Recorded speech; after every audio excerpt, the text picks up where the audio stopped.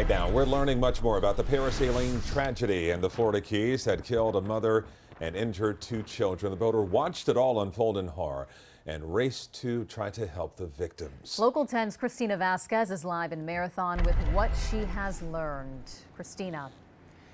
And you are about to learn more from this eyewitness about their absolutely heroic and valiant attempt to make a rescue. All of this unfolding yesterday just beyond where I'm joining you live right now. It's the start of the old 7-mile bridge, but state investigators saying a mom did lose her life. Two of the children she was with were hurt when their parasail just collided right into this bridge.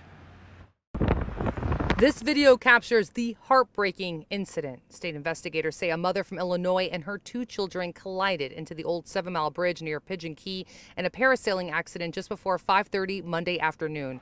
According to Florida Fish and Wildlife Conservation Commission, the mom died from her injuries. Both children were hurt. John Cowling was on his boat nearby, writing on Facebook, quote, "Never take life for granted. Things can change in a second."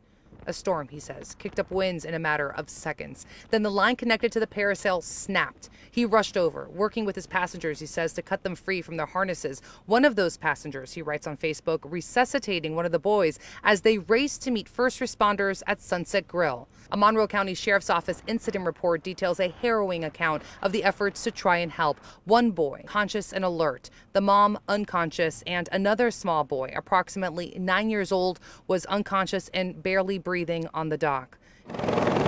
Later flown to Nicholas Children's Hospital, staff gently guiding him in on a gurney. Unknown is how he's doing tonight. Parasail company Lighthouse Parasail, which on their website boasts a, quote, spotless safety record. Over the phone, a co-owner telling us they are devastated by what happened.